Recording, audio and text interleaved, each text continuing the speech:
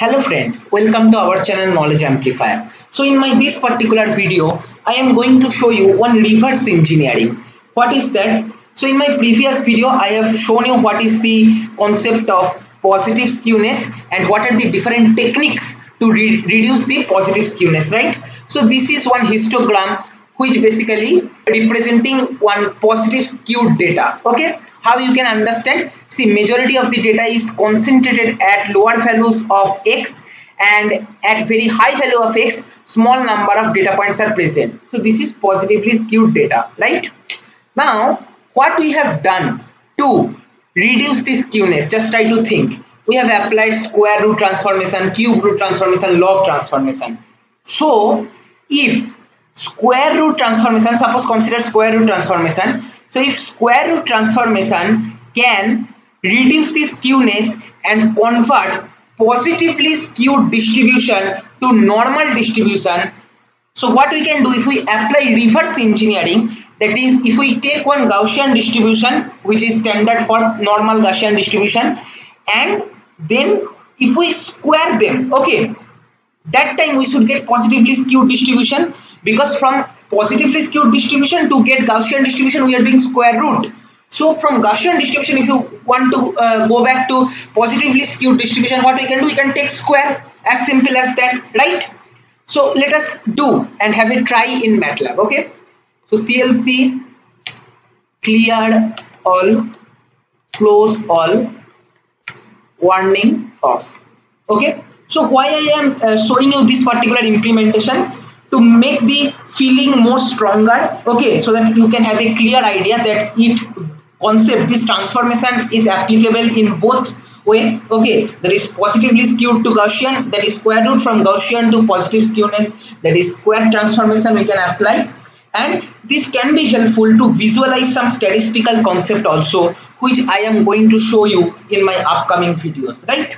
So what I am going to do, first I am creating one standard Gaussian distribution using randn. Okay, you can simply write here help randn, and you can get what it does. Actually, it actually generates random number which basically follows Gaussian distribution. Okay, see, returns n by n matrix if you write randn n, containing pseudo random values drawn from standard normal distribution. Okay, that is mean is 0 and standard deviation is 1. Okay, so what I am going to do, generally whenever we generate or we play with machine learning, we take column, right? Our data set should be column wise, so I am taking column wise one matrix. Okay, 1 2 3 5 6 zeros and 1.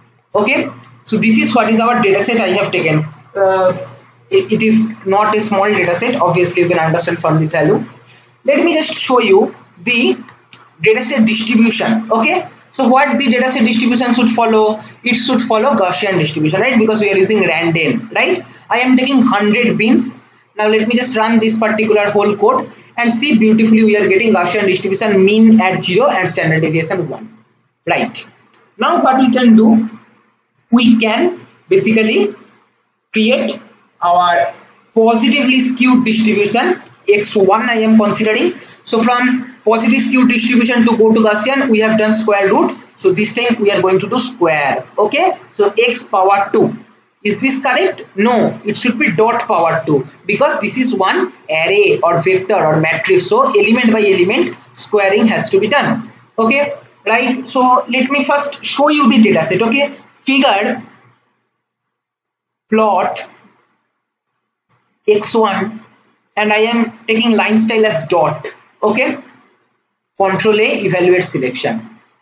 So this is our Gaussian distribution, which is basically distribution for x, and this is what is our positively skewed data set, whatever we are getting after squaring. Okay, so what you can understand from this data set plotting, see, it indicates most of the data are concentrated at lower values. Okay, see, within maximum 8 or 10, there is huge concentration of our data set, and at higher values very less amount of data is present, which is nothing but what, which is nothing but positive skewness, right? So we can visualize better if we just draw the distribution. So I'll be writing, just copying this and pasting here, and this will be histogram for our this positively skewed data x1. Okay, so Control A, evaluate selection. Let's check. See, 3 different graph we are getting. This is our actual Gaussian distribution dataset. This is what is we are getting after squaring the Gaussian distributed data. And see, this is nothing but what? Following positive skewness. I hope you can clearly understand. At smaller values, most of the datasets are concentrated. At higher values, there is very less amount of data present, right? So see, perfectly working our whatever we thought that it should work in both way, right? So this is what is the code to model positively skewed data in Matlab, right?